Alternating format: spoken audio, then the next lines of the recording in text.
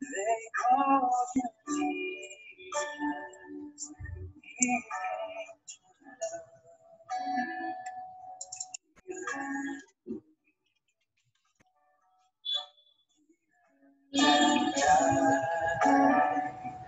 to buy my pardon and mercy grace I seek your lips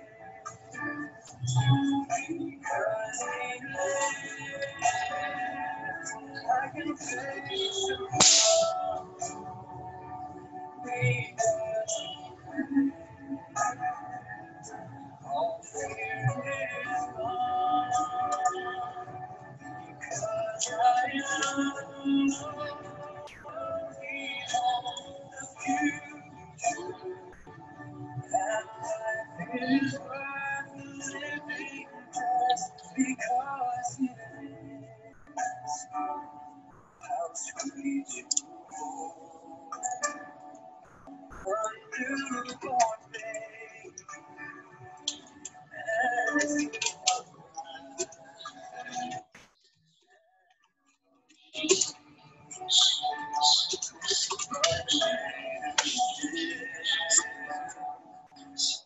calm assurance, this rock can face uncertainty because he lives. Because he lives, I can face tomorrow because he lives. All fear is gone.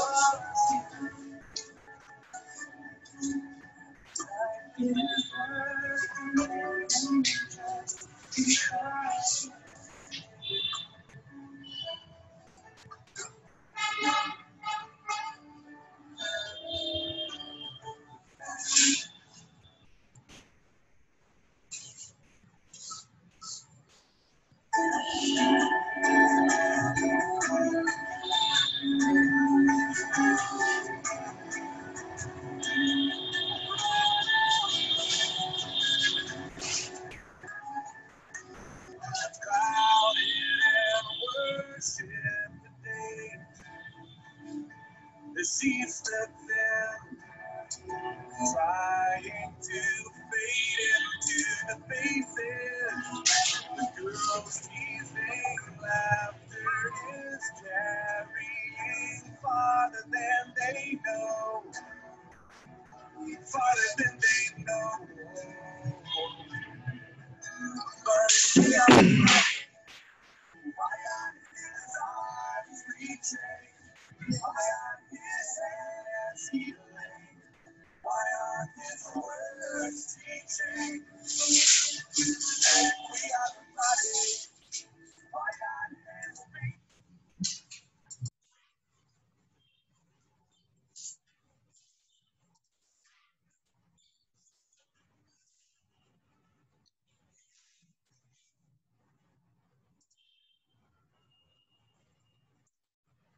Good evening, dear friends, and welcome once again to Exodus. Let us implore God's blessing and Spirit as we begin the class. In the name of the Father, and of the Son, and of the Holy Spirit. Amen. God, our loving Father, as we have gathered this evening once again to listen to your word, let your word empower us. Let your word direct us. Let your word heal us. Send your Spirit upon each one of us, that we may be open to the prompting of the Spirit. Let us pray together.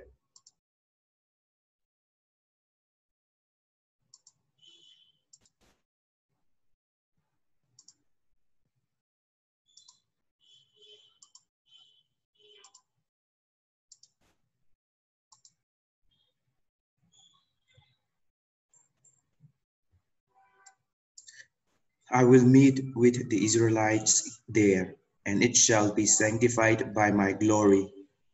I will consecrate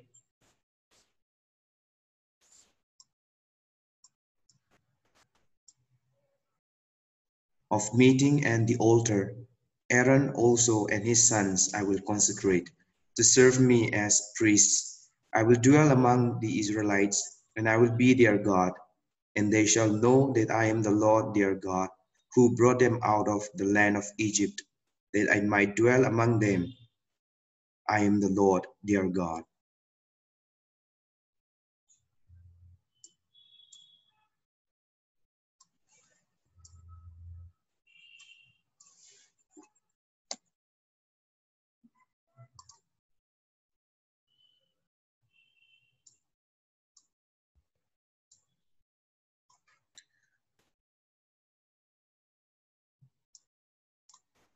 Almighty Father, you are our Creator and our Redeemer, and you care for us extends far beyond our understanding and our reach. Give us the humility to accept that ultimately, and we do not know all things, and although we may explore our world and develop it, we can never compete with your supreme creative and saving power. We ask this through Christ our Lord. Amen.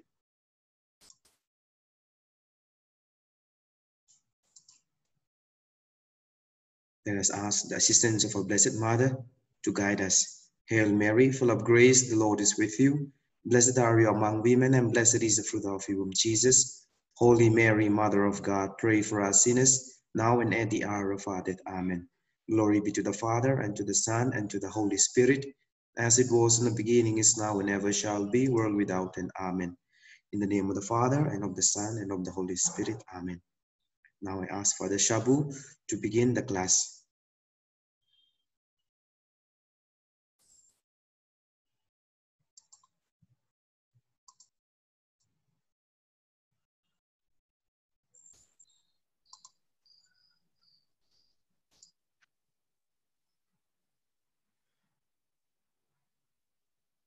Hello, dear friends. Good evening, good afternoon, and good morning. So we come to another day of class during this Holy Week.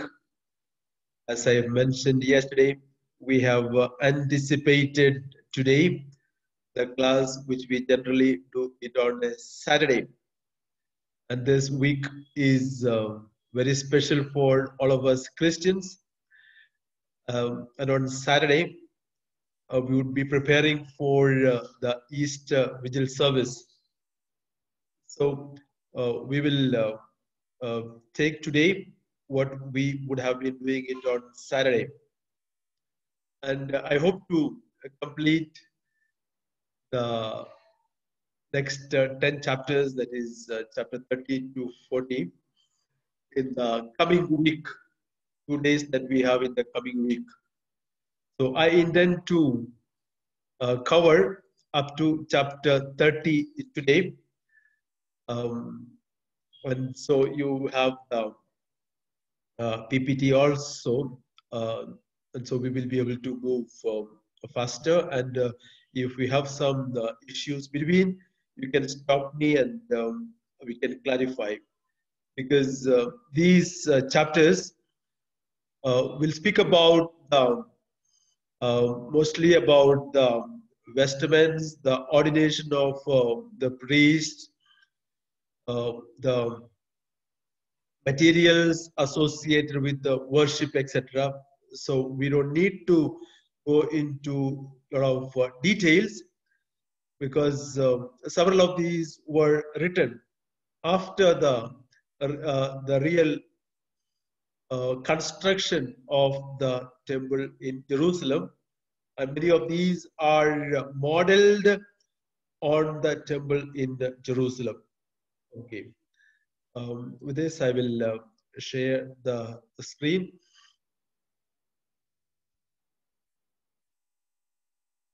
Brother, could you allow me to share the screen?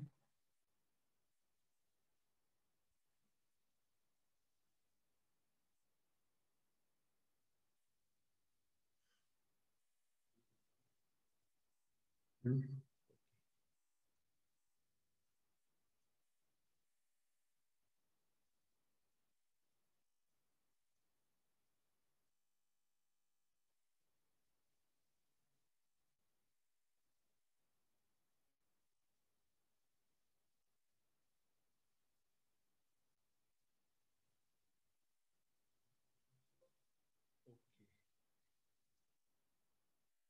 Yeah. Incidentally, this is the very same text that Brother Samuel took for our introductory prayer, because I would repeat this because this is the core of today's class, the most important message that we will be dealing. That is taken from chapter 29. I will consecrate the tent of meeting and the altar. Aaron also and his sons I will consecrate to serve me as priests. I will dwell among the people of Israel and will be their God. I repeat, I will dwell among the people of Israel and I will be their God. And they shall know that I am the Lord their God, who brought them out of the land of Egypt, that I might dwell among them. I am the Lord their God. Look once again at this text. You see a very important vocabulary repeated.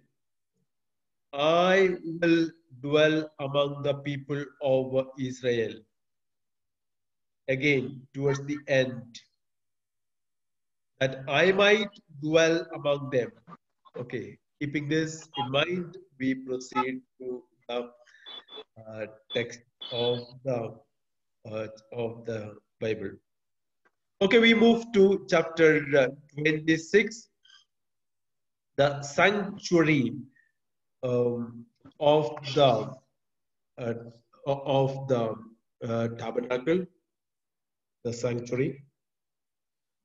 Chapter 25, we saw different elements yesterday: the ark, the table, and the lampstand. That's how we concluded yesterday. Menorah, the seven-forked lampstand, which is the symbol even today of Judaism and Jewish worship. So we move to chapter 26, the pattern of the tabernacle and the sanctuary. This account blends the ancient tradition of the tent of meeting, which is in chapter 33, 7 to 11, and later view of the structure and adornments of Solomon's temple. In First Kings chapter 6, when Solomon builds the temple and consecrates, and later Ezekiel speaking about the temple in chapter 40 and 43, there is a pattern of the detail in Exodus, and that of First Kings chapter 6 and that of Ezekiel. So it is called the tabernacle of the tent of meeting. tabernacle of the tent of meeting, because this is the meeting place between God and his people. The items that we mentioned yesterday, the ark, the table, the menorah, they are now to be housed in the structure mandated in the sanctuary. That's why chapter 26 is going to speak about the sanctuary. From the second millennium site of Mary to modern Bedouin culture, the large tents have been used for sacred purposes. So there is a cultic value very much attached to these large tents, right from, let's say, 2000 BC. The sanctuary that is mentioned in chapter 26 is a portable tent of the size of the temple of Solomon. The place for the divine presence from the time of the Hebrew Exodus through the conquering of the land of Canaan or Canaan. So this sanctuary is the place of divine presence. And this sanctuary had its importance right from the time of the Exodus from Sinai till they conquered the land of Canaan. Of course, it will continue even till the construction of the temple by Solomon.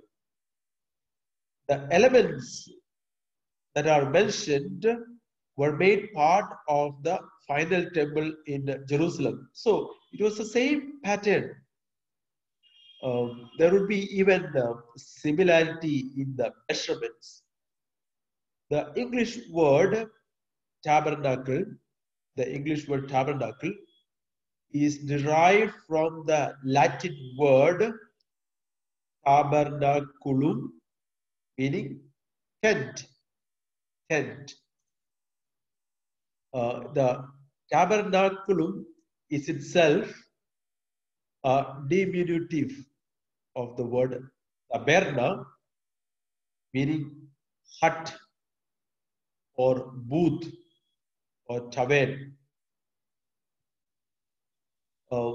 We find different measurements for the sanctuary as stipulated in the book of Exodus. First, the wooden frames form a rectangular building that is approximately 45 feet long, 15 feet wide, and 15 feet high. That is the structure. And it is open on the east. Secondly, sheets of finely woven materials are sewn together to make two large sheets, and sheets are joined together by means of loops and clasps and have the cherubim embroidered on them. Thirdly, sheets woven of goat hair are stretched like a tent over the sanctuary. Fourthly, ram skins dyed red cover the whole building. There are two veils. First veil is the veil over the entrance to the sanctuary, verses 36 to 37. And the second veil is more costly, as you read from the detail. This second veil splits the interior space between the outer area, which is called the holy place, and an area in the back, the Holy of Holies. So there are two ways. One at the entrance to the sanctuary leading to the holy place. And secondly, the separation between the holy place and the holy of holies, the most sacred place. Behind the veil in the holy of holies, what we call the most sacred area, so stand the ark and the propitiatory, the so-called mercy seat that we mentioned yesterday.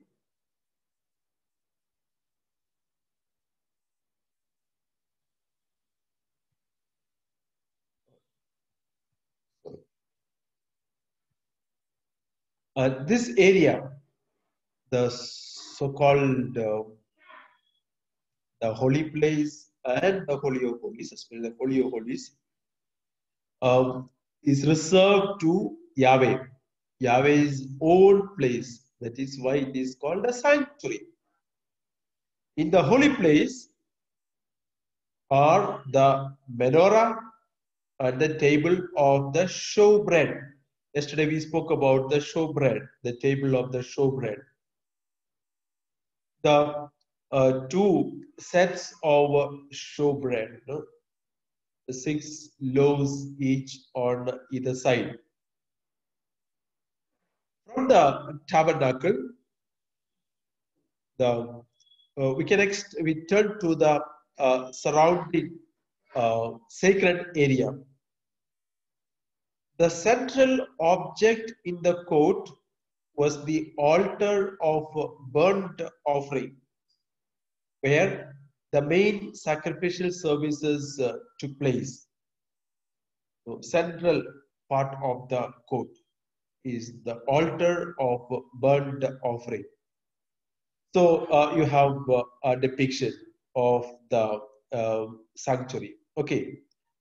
So this, see, this is the, and if you can see the cursor, the first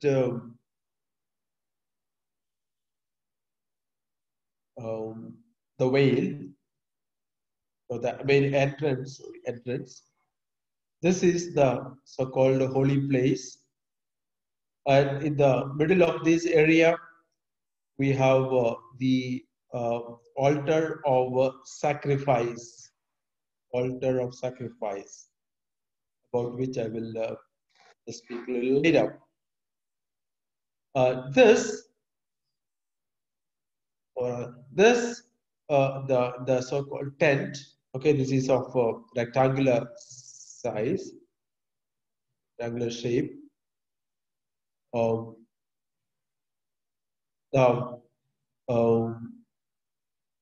the tabernacle, which is also called the tent of meeting.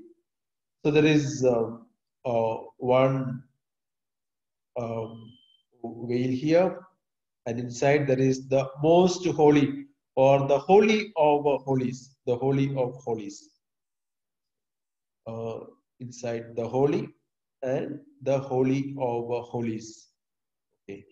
There are two screens, two veils. Okay, another view of this sanctuary. The altar, the altar, and the place for washing. The tabernacle, okay, the sanctuary. See, they are all tied to the pole. Here you see the tents of the people are around this sacred place. So people pitch their tent around this sanctuary.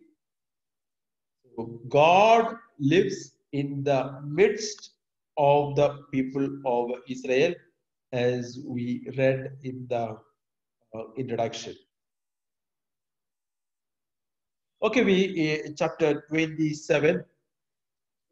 We move to the altar and the court. Verses 1 to 8 will speak about the altars, and main difference between the altar in chapter 28 or 27 of Exodus or other places in the Old Testament, and the altars in the churches today, Christian churches, is that the altars are placed within the churches, inside the churches. But the ancient Israel, the altar was located outside the temple building in a courtyard area accessible to the people. Okay, the picture here. Okay, altar of sacrifice. No, this is the altar of sacrifice. So, and here people can come, and the goats and bullocks, they are sacrificed here.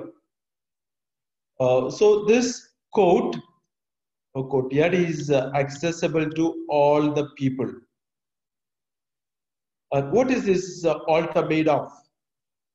It is basically a hollow wooden box about 7.5 feet long, 7.5 feet wide, and 4.5 feet high. That is the shape, the measurement, the structure of the altar. It is plated with the bronze on top. Now, you might wonder, this is made of a hollow wooden box plated with bronze, but difficult to understand how it is operated because the heat from the whole burnt offerings destroy the altar made of wooden box. This is an issue. Suggestion is given by certain people. They are stones placed on top of the altar for burning. That is a suggestion to protect the wooden altar from getting burned. They say the stones are placed on top of the altar, and then the burned offerings are offered. Now, the four corners of the altar are provided with horns. This is of great importance. Horns on the four corners of the altar. What is the purpose or significance of the horn? See, an offering for God would be brought to the altar and bound to its horns, according to Psalm 118, verse 27. More important, more theological is that the horns were grasped by persons seeking asylum at the sanctuary, as you read in 1 Kings chapter 1 and 150. There are few exceptions, because these horns are visible sign of Yahweh's protection. So even if you run away from your enemy, even in a way a criminal, running away and holding on to the horn of the altar, then he has the protection from Yahweh or any deity for that matter, ancient times. So if someone holding on to the horn of the altar and an enemy pursuing and killing the one who is holding on to this altar, that person who kills the one holding on to the altar is made culpable. He has to pay for this, maybe by his own life. But there are exceptions, okay? As you find in the First Kings chapter 2:28, there is an exception. If you read in the story of Solomon, okay, there is an exception. Otherwise, the holding on to the horn is a sure guarantee of protection. According to Psalm 75, horn is the symbol of strength. So this is a picture of a horned altar. This is from the south of Israel, the sanctuary of Beersheba. Sanctuary of Beersheba in the south of Israel. The four horned altar. See, these horn are used for either people to hold on to, or people came and tied the offerings to these horns, and that was they offered to God the sacrifices. Okay, so this is you have an idea of the horned altars, which even in the sanctuary of Shiloh, where recently archaeological excavations unearthed the old altar with these horned altars. Okay. Verse 20, chapter 27, verse 9 to 19, give us an elaborate courtyard for the desert sanctuary. The courtyard detail of the desert sanctuary.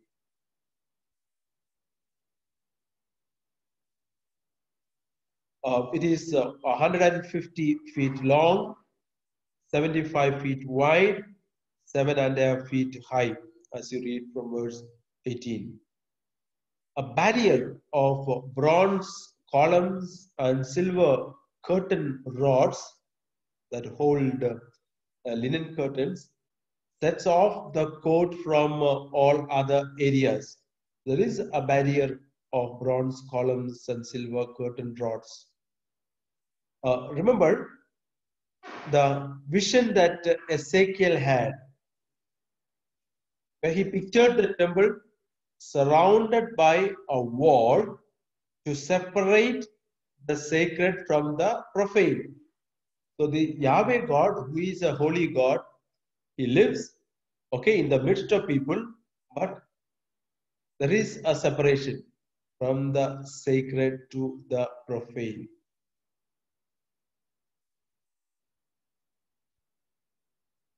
Now, the oil for the lamps, 20 to 21. Pure oil, which is extracted by pounding the olives in a mortar rather than grinding, and pass through a strainer. That's why it is called a clear oil. So no sediments of the extract is found. So it is stained and it's clear. It is pure, made of olives, olives pounded and not drowned. The pure oil is to come for the service of the temple from the people. People have to do it, but once they bring to the temple, it has to be handled only by the priest. Then we have the sanctuary light. What is the purpose of the sanctuary light? It is intended to be a perpetual reminder of the presence of Yahweh in the desert sanctuary. The sanctuary light will always be lit, and the sanctuary light is lit with the pure olive oil. And today, in the Christian churches, the sanctuary lamp, especially the Catholic churches, the sanctuary lamp is lit 24 hours a day to recall the presence of God in the in the church. Okay, once the electricity um, operated the lights, okay, different types of sanctuary lights, lamps are in vogue, in use. Okay, we go to chapter 28 with regard to the priestly vestments. Chapter 28. There are basically seven vestments that are of importance mentioned there. I will pick out some of the most vestments that are used in the also later in the Solomonic temple built by Solomon. See, some knowledge of the history of priesthood will be very, very important and imperative to understand this part of the text. See, priesthood proper appeared in Judaism only at a later time, not at the very beginning of the call of Abraham, for example. No patriarchal period, they were not priests. They themselves were like a family priest. And even at the Passover time in Exodus chapter 12, no reference to priests. So the father, the head of the family, acted as the so-called priest. So there was no priesthood at the very early Jewish era. So that is of a later origin. So with the rise of monarchy, we come across two phenomena. One, especially after the death of Solomon in 922, the monarchy was divided into two, with the northern um, monarchy, northern kingdom, with its capital in Samaria, went in for several centuries against the traditional temple at Jerusalem. There was also monetary value attached to the sanctuaries. See, Jeroboam first, the first king of the northern kingdom, wanted to discourage his people going down to Jerusalem for the celebrations, because the temple also involved money. So 10 tribes that are in northern kingdom would be going down. So also it would have just got its economic ramifications. So what did Jeroboam first do?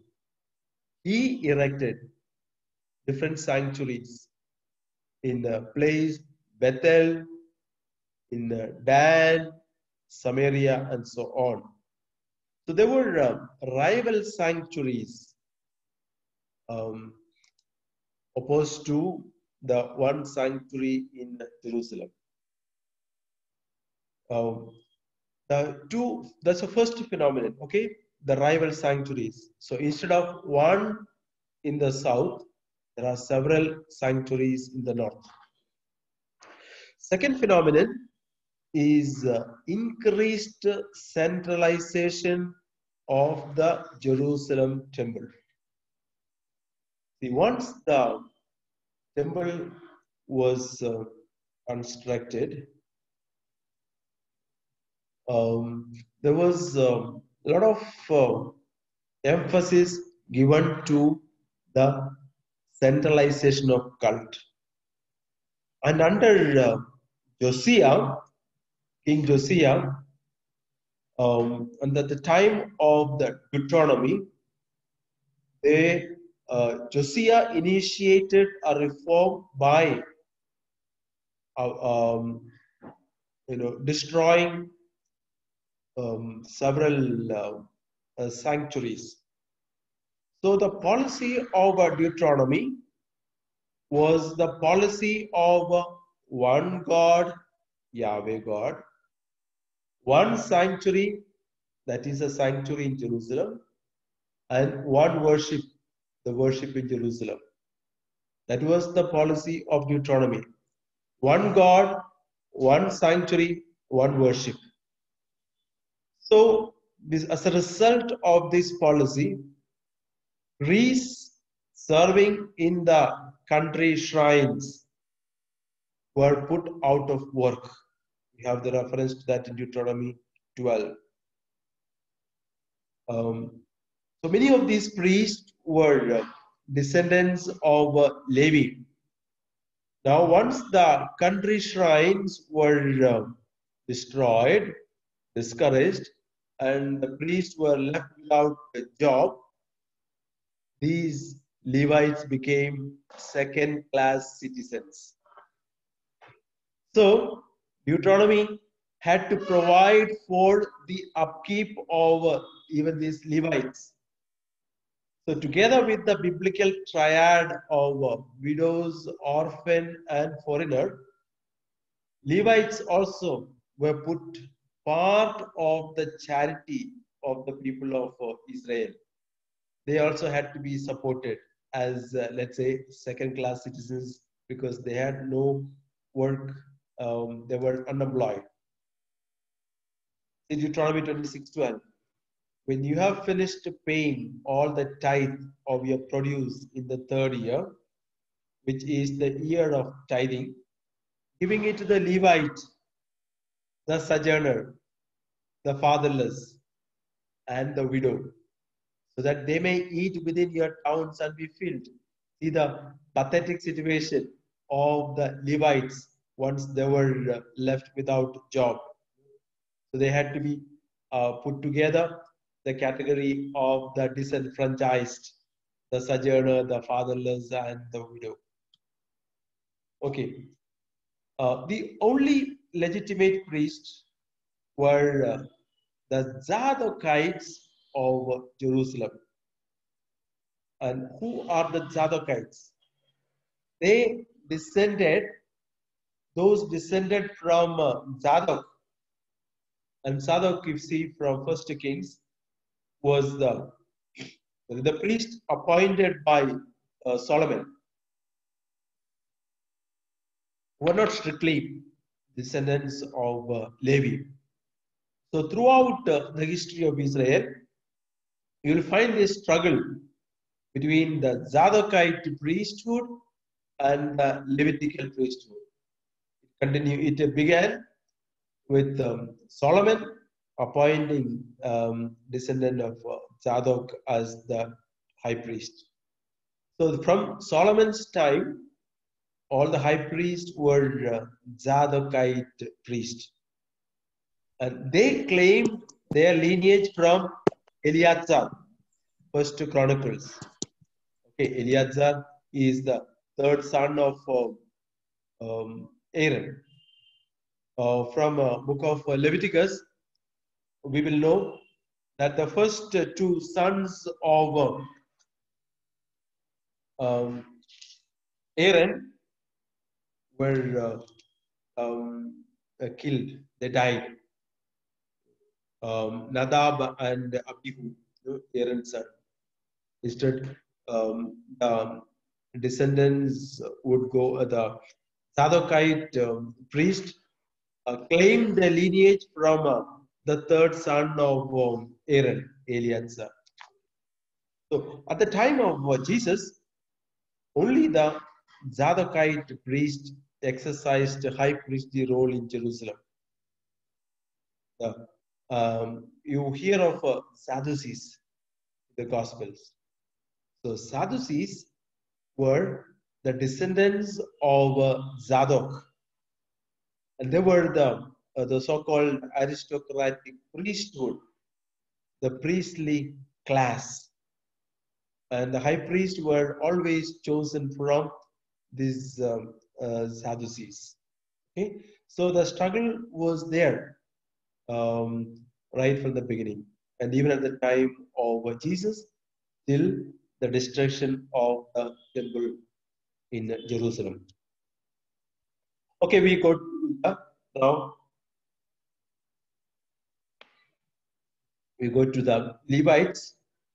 The Levites now became synonymous with the inferior cultic employees who were subordinate to the sons of Zadok. We have that in from Ezekiel chapter 44.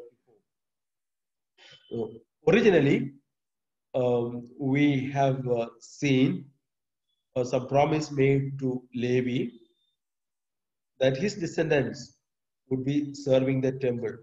Yes, they would be serving the temple, but the high priest would always be from the Zadokite priesthood. Levites would serve in the temple as, let's say, in our term, like sacristians and cleaning the inside of the temple and all the precincts and all that. So it is they serve in the temple, but not as the high priest. So priestly writer, tells us that Aaron's family was the preeminent priestly line, and that is why we have the ordination of Aaron in Exodus, and much more solemnly done in the book of Leviticus. From Genesis 49, the numbers we know that early in the Israelite history, the tribe of Levi became a priestly class. But now, only Aaron will be given all the vestments of the priest because he is the high priest, Aaron. And other priests are given other vestments, not all the vestments that are proper for Aaron. And the children of Aaron are only, inverted commas, assistants, uh, co-priest or assisting priest. The high priest would be Aaron, so all the vestments are reserved to him. The book of Exodus gives importance to 7 types of priestly dress for the priest. Okay, I will quickly mention a few of them. First, ephod, or in American English, you might call ephod or ephod, chapter 28, 6 to 14. What is this ephod? The ephod harks back to the early cultic practice at the central sanctuary of Shiloh. So even today, if you go to the ancient sanctuary of Shiloh, there is a museum.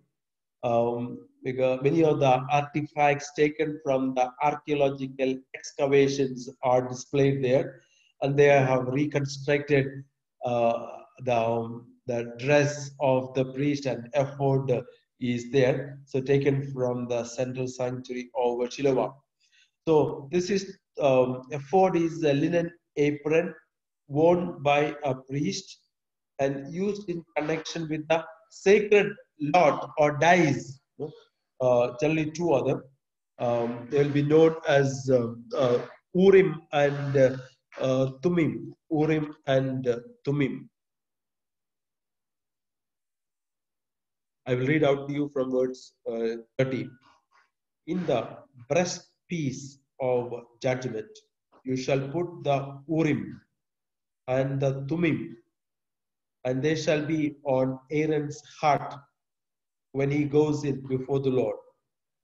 Thus, Aaron shall bear the judgment of the Israelites on his heart before the Lord continually. So this is a kind of an apron. So apron is tied to the heart, the front part of the priest. And this is a linen apron. And the two dice or the sacred lot of Urim and Thummim are put in the bag inside. The engraved stones on each shoulder piece symbolize the priest's intercessory function on behalf of the 12 tribes. So, on either side of the shoulder, a piece is attached, and on either side, both sides, the names of the 12 tribes are engraved. So, each shoulder symbolizes the intercessory function of Aaron. Okay, this is a graphic of the garments of the high priest. This is the apron type of ephod. There is the blue robe, about which I will speak a little later. At the end of the blue robe, the tasseled fringe with the bells.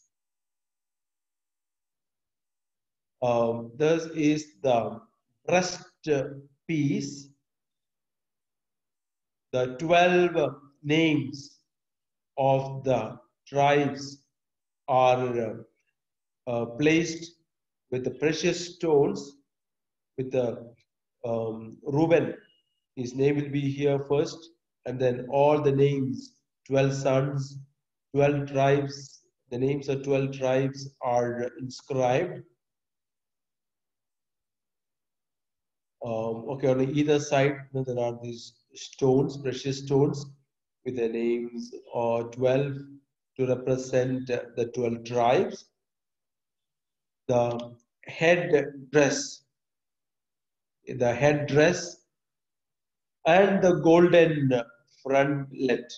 Okay, I will mention some of this in the coming minutes. Okay, so this is the apron, the ephod, or above the blue robe, these fringes here, and the breast piece tied to this ephod. Okay, so you have an idea of the priestly dress. So the second one is the breastpiece of decision.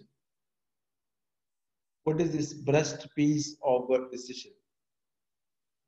Hanging from the shoulder pieces was the breastplate of judgment, a pouch or a bag containing the sacred lords known as Urim and Thummim. Okay, so this is the breast piece hanging to the shoulder, and inside, which is close to the heart of Aaron, a bag inside where they will place the Urim and Thummim, the sacred lot. Okay, they are known as Urim and Thummim. How do they function? These lots provide, yes or no. See, inside they keep these dice, the sacred lot,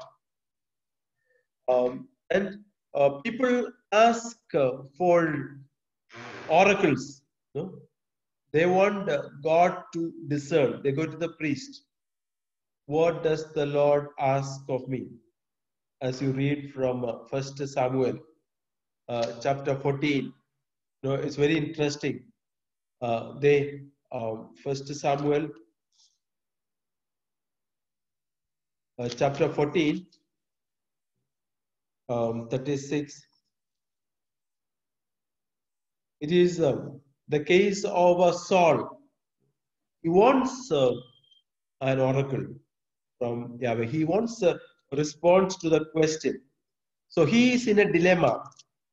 So he is asking God whether he should fight against the Philistines. So,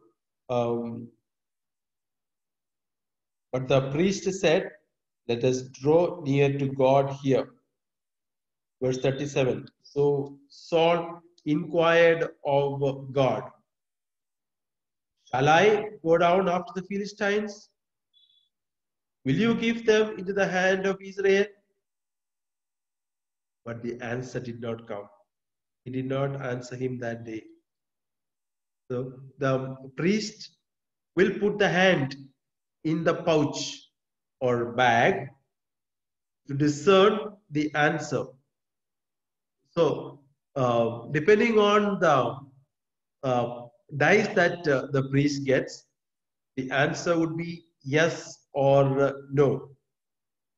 So, if you continue reading, Saul is asking, so asking God, and he wants um, the answer. Look at verse 42, and he says, "Then Saul said, 'Cast the lot between me and my son Jonathan.' And Jonathan was taken." So this is casting the lot, and the answer would be either yes or no.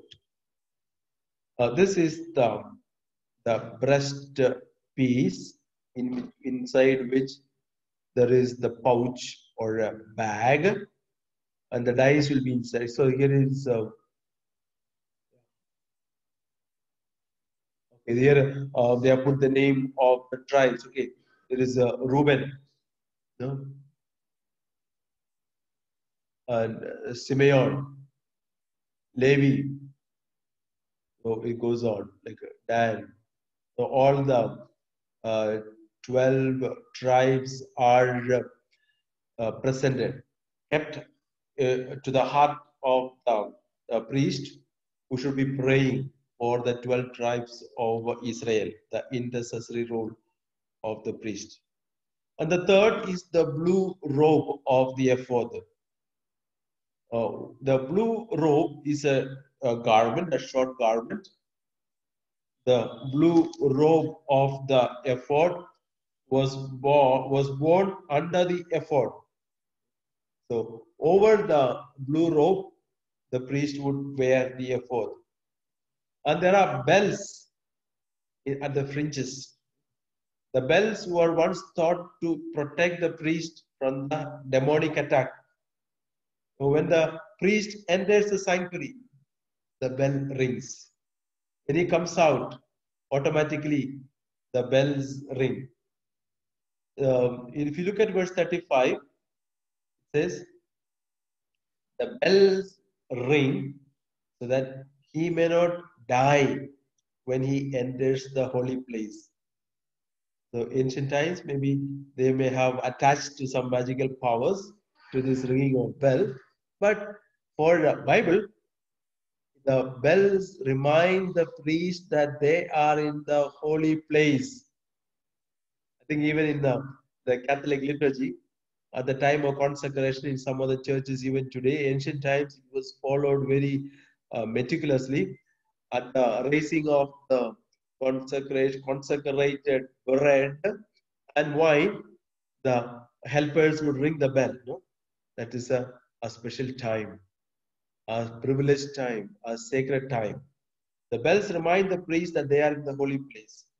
And the bells signify that the priests seek permission from the Lord to enter and come out of the holy place. So before they enter the holy place, bell rings. So it is taken automatically. The Lord is allowing them to enter. The Lord is giving them permission to enter and come out. Okay, this is the blue robe with its the fringes, the bells. So high priest wears this. The golden bells and pomegranates whereas attached to the hem here. Bells, a picture of listening to God while in His service. Pomegranates, a picture of fruitfulness. The sound of the bell were the assurance that the high priest is serving before the Lord. Okay, these are some of the meanings behind this blue robe and the fringes with the pomegranates. The fourth one is the headpiece. The headpiece, a rosette of pure gold fastened to the turban, symbolizes the regal splendor of the priest. Again, you find also in Ezekiel chapter 21. And on this turban, on the rosette of pure gold, there is an engraving, holy to the Lord. It reminds the people of Israel that they are God's own people. They are holy people, bound by a very special relationship. So this turban, the rosette, and written there, holy to the Lord, made of gold. Head cover, turban, and the plate tied to it.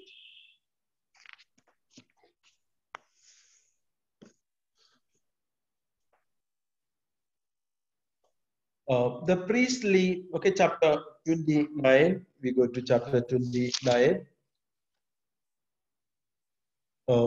29 is the investiture, the service for the ordination of the priest. So it includes three things. One is the purification, other is the clothing, and third is the anointing. Purification, clothing, and anointing. More detail of this investiture ceremony is carried out in chapter 8 of Leviticus. All of Leviticus 8 is regarding the ordination of Aaron. The anointing of the high priest follows the ancient rite of anointing the king's head with oil. See, Messiah, the word Messiah, comes from the word Mashach, oil, meaning Messiah means anointed. That's in Hebrew. In Greek, it will be Christos, Christ, Christos, anointed, anointed with the oil. So because one is anointed with the Mashach oil, he is Messiah, Mashiach, no Messiah. This was the ancient rite of anointing the king's head with the oil. And this was the rite used also for the anointing of the high priest. So this anointing makes either the priest or the prophet or the king the Lord's anointed. So anointing is technically by God. So priests, prophets, and kings, they're anointed for God.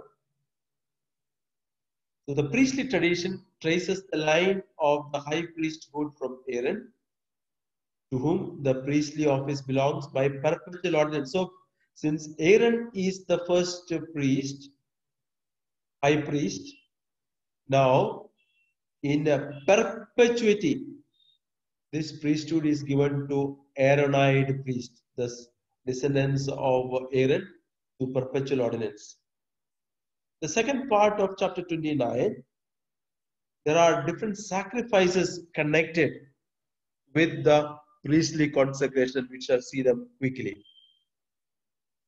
There are three different types of sacrifices involved in the consecration of the priest. One is the sin offering, that is sacrificing the bullock. It is meant for the, this offering is for the sins of the priest. Since this is made for a remission of sins, the part of the bullock or the victim is not shared. It's completely given to God, because this is meant for the remission of sins of the priest.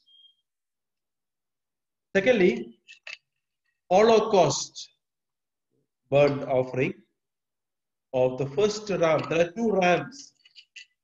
The first ram is burnt, verses 15 to 18. And the third one is the communion sacrifice, that is killing or sacrificing of the second ram, and that is shared among the participants. This is called a communion service, communion sacrifice. It is shared between the participant, the priest and the participants. Moses consecrates the priest by rubbing the animal's blood on the extremities of the body of Aaron and his sons. So that is how the ordination rite, the consecrated rite is exercised by rubbing the animal's blood on the extremities, touching the blood upon the ears, hands, and feet to represent the entire person. The whole person is consecrated for the office. So this is a total offering. The priest is going to be a full-timer for the service of the people of God. Full-timer. Okay, that is the symbol of touching the blood upon the ears and hands and the feet, or the extremities of the body. Moses putting parts of the victims in the hands of the priests signified that they were authorized to receive the portions of the offerings. Yes, so priest will be fed by the offerings, except the sin offering, and maybe some strictly in the book of Leviticus chapter 1 to 7, you find all the details of the sacrifices. So except the sin and guilt offering, the communion and the free will, goodwill sacrifices, they are all given to the priest, and the priest is fed from the portions of the offering. Okay. There is a technical term that is used. I would like to mention that in chapter 29, verse 26 to 28, called the elevation offerings. What is this elevation offerings?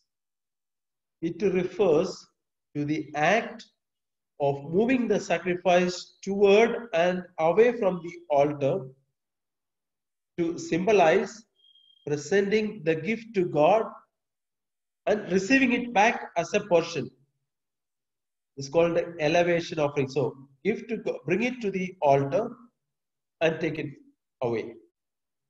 The priest will take the portion from the people, give to God as a sign, and they also partake from that. That is by taking it away from the altar. So the priests do have a share in many of the portions offered for sacrifice. Verses 35 to 37 will indicate that this ordination is a 7-day ceremony. It's a long ceremony of 7 days.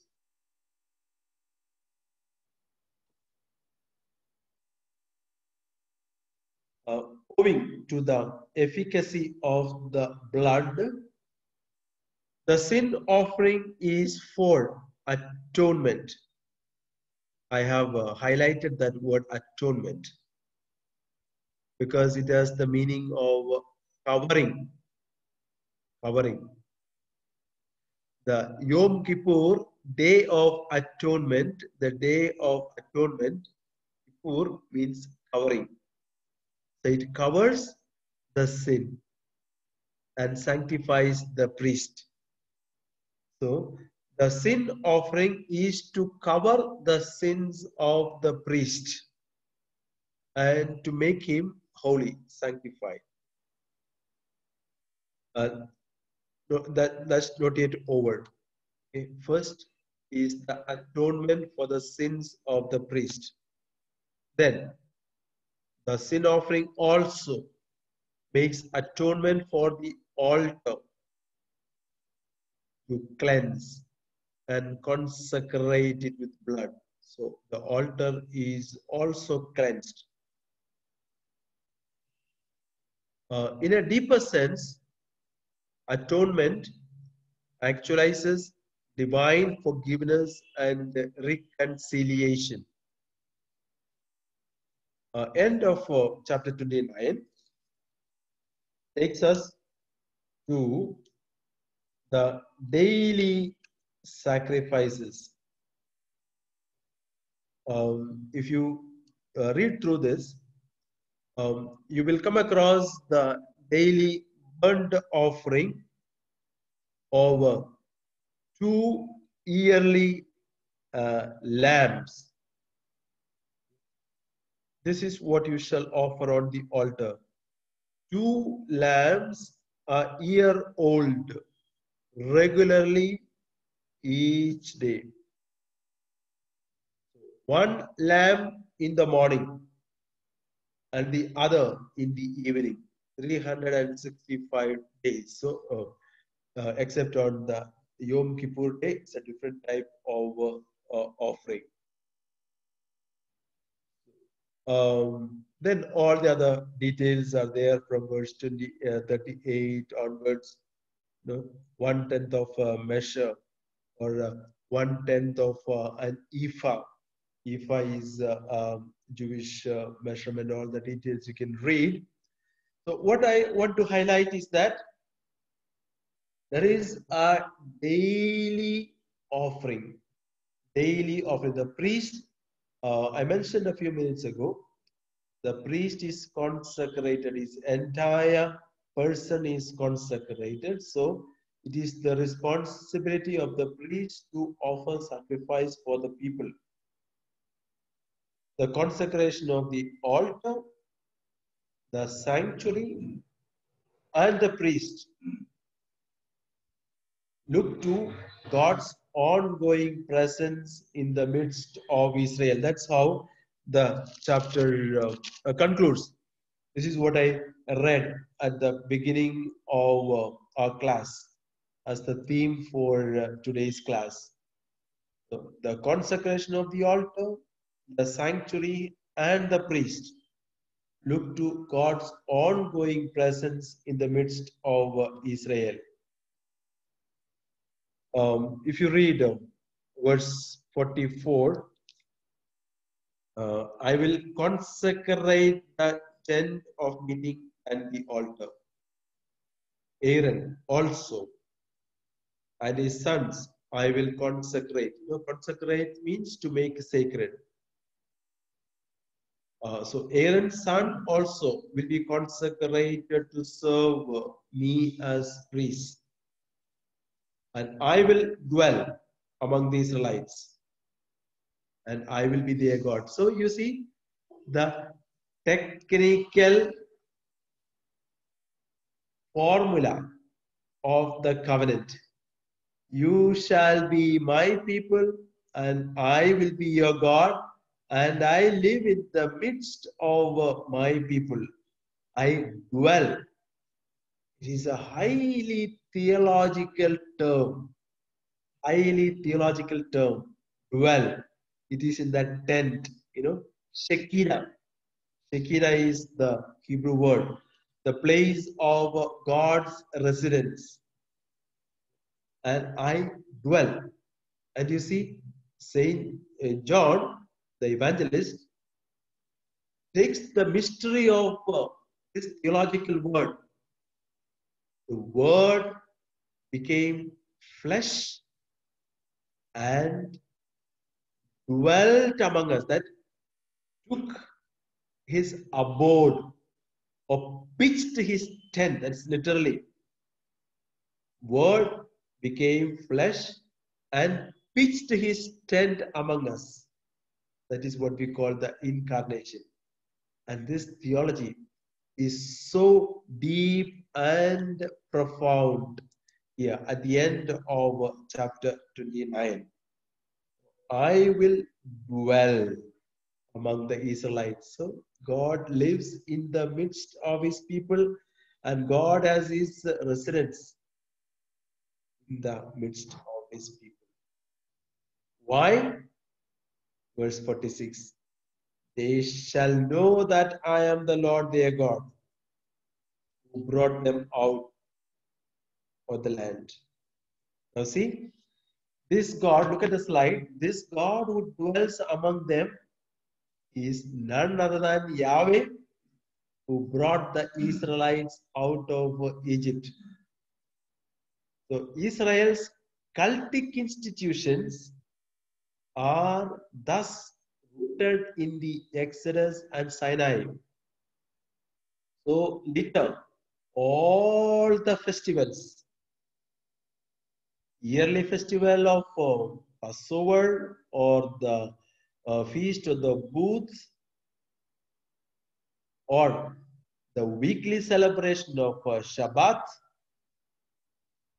or daily prayers, they all go back to this twin experience of the Exodus and the Sinaitic covenant. So Israel's cultic institutions are thus rooted in the Exodus and Sinai. The liberation movement that is set in Exodus climaxes in the worship of Yahweh. There is no liberation movement without worshipping Yahweh, giving credit to God, acknowledging the work of God that has brought about the liberation of Israel. Okay, chapter 30. The other priestly matters. Chapter 31 to 10 speaks about the offering of incense. The incense too was a very ancient cultic practice. We know from Isaiah chapter 1. Most probably taken from the Canaanites. You know, all the ancient cultures had this for various purposes. In the secular court, the public place, where people from all walks of life arrive, they used to burn this perfumed incense to drive away any foul smell. In the temples, you know, this had a theological meaning. As the smoke goes up, the prayers of the people reach up to heaven. So incense symbolized the prayers of the faithful going up. So the priest had to do it. So each morning and each evening, the priest removes a piece of coal with a shovel from the altar of holocaust, sprinkles powder on the coals, and places them on the altar of incense. If you read Luke 1, chapter 1, 8, 9. This is the context to the statement in chapter 1. It's about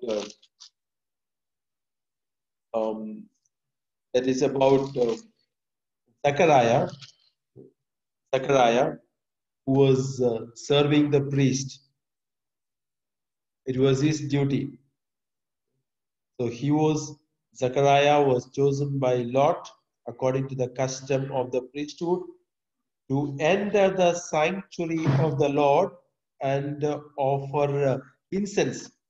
So offering of incense each morning and each evening was part of the duty of the priest. And verses 34 to 38, end of this chapter, provide the mixture for this absolutely sacred perfume.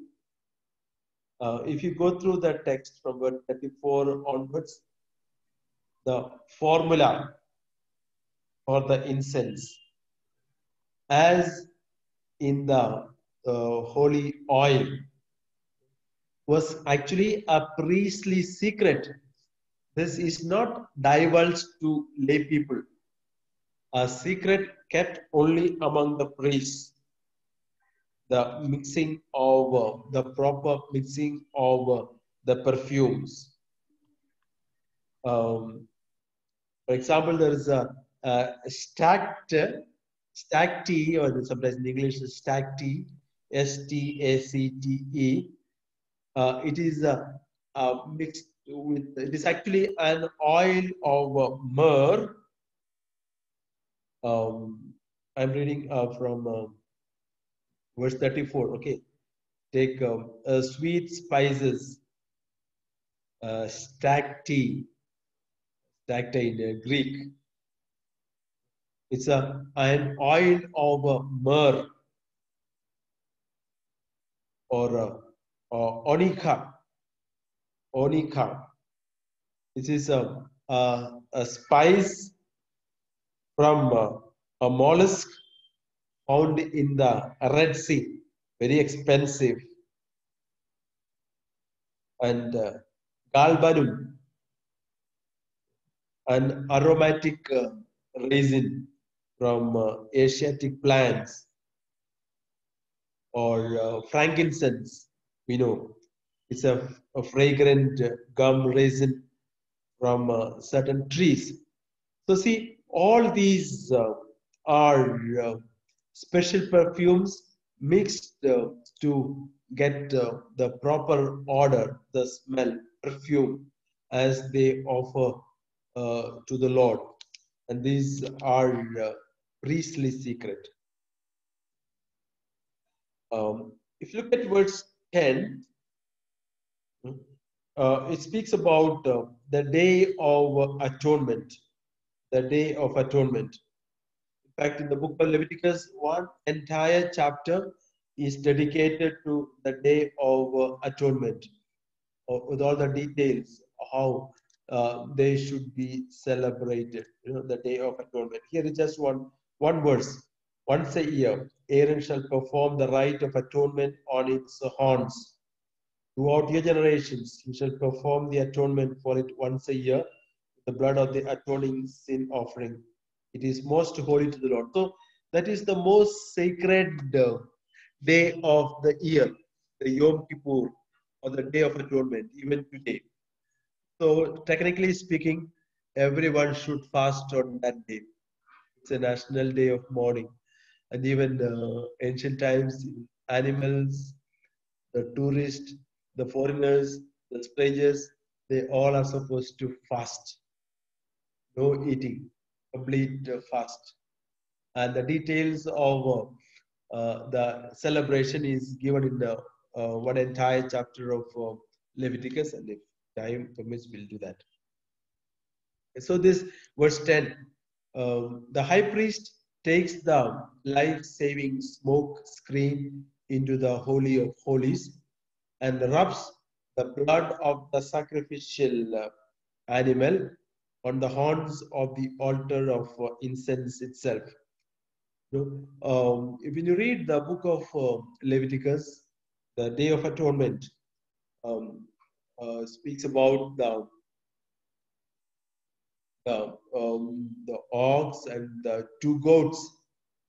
One goat is killed and sacrificed, and the blood is poured on the altar and on the people for the atonement of the sins of the priest and the people as a whole.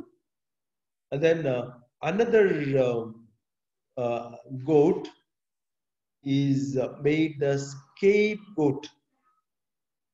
People extend the goat is tied in the middle, and people extend their hand. The priest puts both hands onto the goat and accuse the goat of all the sins that he has committed and the people of Israel have committed. And finally, that goat is taken to the wilderness to wander around and be killed by the wild animals. That is called the scapegoat, the goat that takes the sins of the people. And there is the same sense, the New Testament. Jesus is called the Lamb of God. Lamb of God who takes the sins of the world. The scapegoat of the Yom Kippur Day is Jesus in the New Testament. Okay.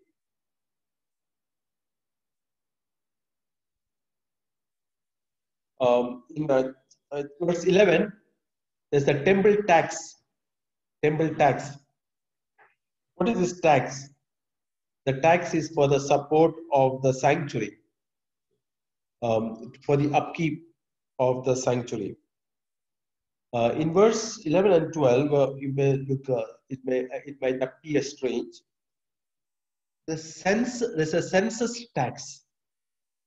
What is the census tax? In the Old Testament, census is taken, sometimes considered as an offense to the Lord.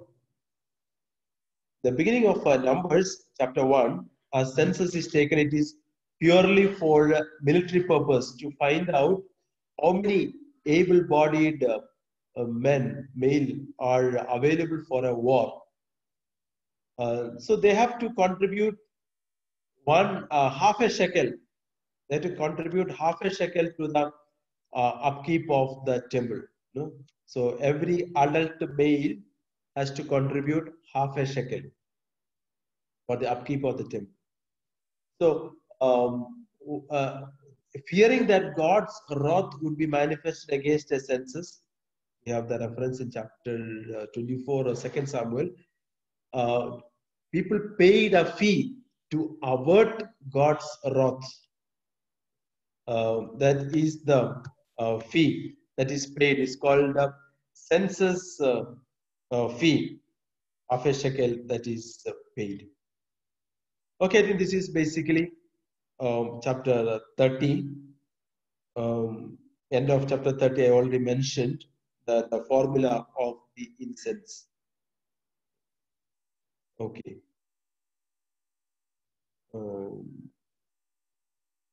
Chapter 31 onwards, we will take next class next week. So you will be told at the end in the next week when we will be having the classes. Most probably it will be on a Friday and Saturday. We come back to Friday and Saturday because there won't be the Way of the Cross Via Crucis on Friday. So we return to Friday and Saturday in the coming week. Okay, so I will stop for a moment. If you have questions, I will take up questions for today.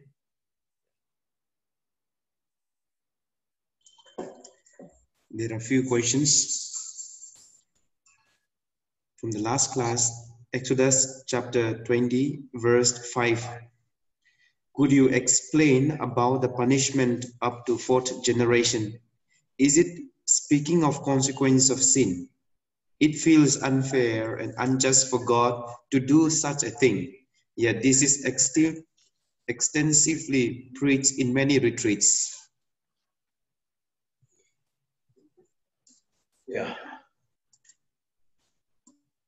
I think I will need some time to go into the issue of this. Let me just see.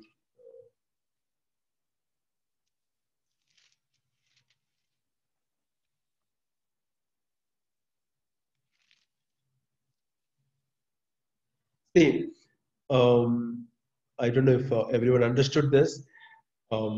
See, there is, brother, what's that reference once again? Because there are two passages in Exodus. One, I think, is chapter 20, correct? Chapter 20, verse 5.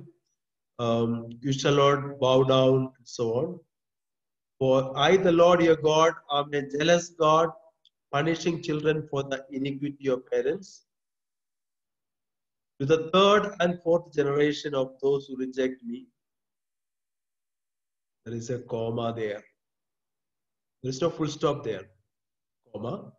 But showing steadfast love to the thousand generations of those who love me and keep my commandments. For this, you have to read it with the other texts. I will give the reference.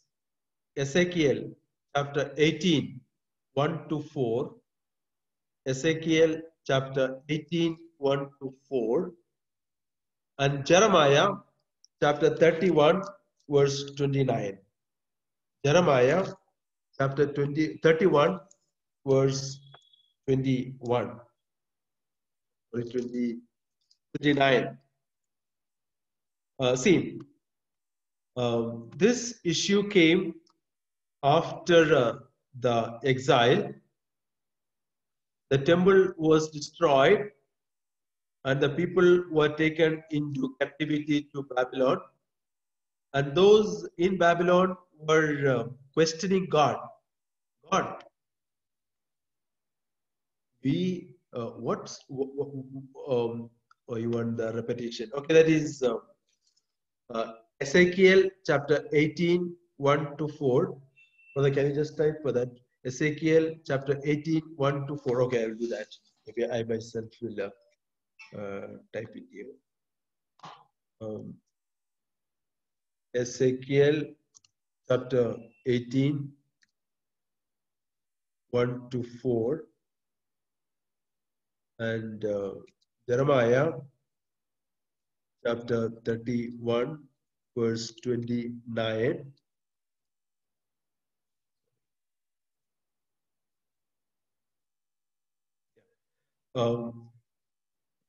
Basically, they were asking this question. And there was a proverb. Okay, let's get back to Jeremiah. It says, the parents have eaten sour grapes, and the children's teeth are set on edge. But all shall die for their own sins. So they were asking that question. Are we punished because of the sins of our parents? That is go to the next great prophet, the three greatest prophets, Isaiah, Jeremiah, Ezekiel. And Ezekiel 31.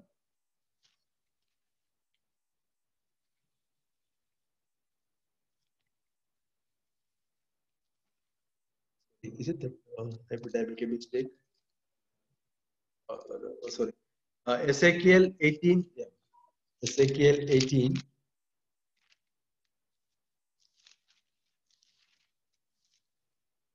See, the word of the Lord came to me. What do you mean by repeating this proverb concerning the land of Israel? The parents have eaten sour grapes, and the children's teeth are set on edge.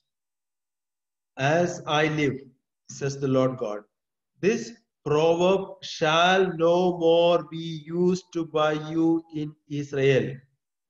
I repeat, this proverb shall no more be used by you in Israel. Know that all lives are mine. The life of the parent as well as the life of the child is mine. It is only the person who sins that shall die. So if the parents have sinned, parents will have to pay for it. If the children have sinned, children should pay for it. And a personal sin of the father may not, I said may not or need not bring disaster on the children who have not done any sin. There are some exceptions, as we know. For example, uh, I have my ancestral property that is meant for the upkeep of my children and my family, and instead I waste that, I squander this money for drinking or for gambling, and I lose all the property, ancestral property, which is sacred, which is meant, and I have to give to my descendants. And instead, I, with my carelessness and my sins, I lose that. Then my children, my family will go bankrupt. You know, see, I am responsible, and they will have to. The influence of this is on them. But otherwise, Ezekiel and Jeremiah would say that proverb shall not be used in Israel. That because God does not wish the death of anyone because somebody has sinned. You know? So what is to be understood? When you say fourth generation, ancient time, full life, a person sees to his children to the fourth generation. That means one entire life. Fourth generation means one entire life. You know? And but God's mercy is for 1,000 generation, not for 4 generation, 1,000 generation. So God's mercy and faithfulness is lasting. Okay, I don't know if it is something that requires long explanation, but I just want to quickly answer this question because it was also asked, posted earlier, and I didn't want to enter it because it would take a long time, but then it's coming repeatedly. I just answered this. Question 2. Should we take a question? Okay. There's something else? Yeah, there are a few more. Yeah. Quickly we'll take the law of retaliation is revenge. This is totally opposite when Jesus speaks of forgiveness. So is the law of retaliation purely of human origin and not coming from God himself? I said earlier, the retaliation is the natural instinct of human beings, and in order to restrict the extent of retaliation, God put a limit. And in Matthew chapter 5, we will hear Jesus telling, you know, I have come that you have heard that it was said, but now I tell you. So Jesus goes beyond the old law, and um, he revises the old law over retaliation into forgiveness and unlimited forgiveness. Let's say if someone strikes you on your right, show the left also. That so he goes to the other extreme over forgiveness. Yeah.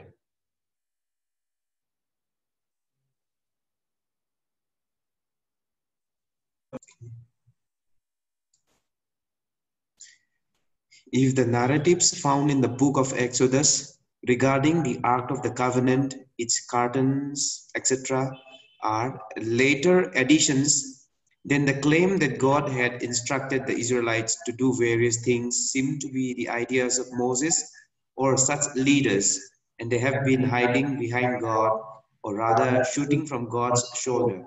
Does these not take away the credibility of the Word of God?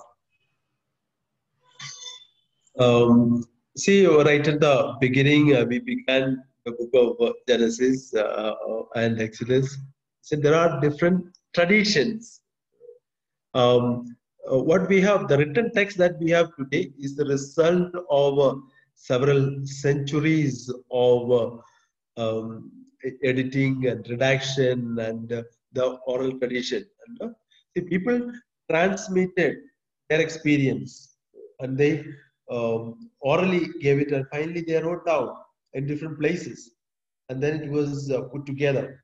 So that is why there are different strands of thoughts, different layers of traditions, and the same event is narrated in different ways. So we have the proof, the multiplicity of traditions are there. So that does not mean that the word it is not God's word.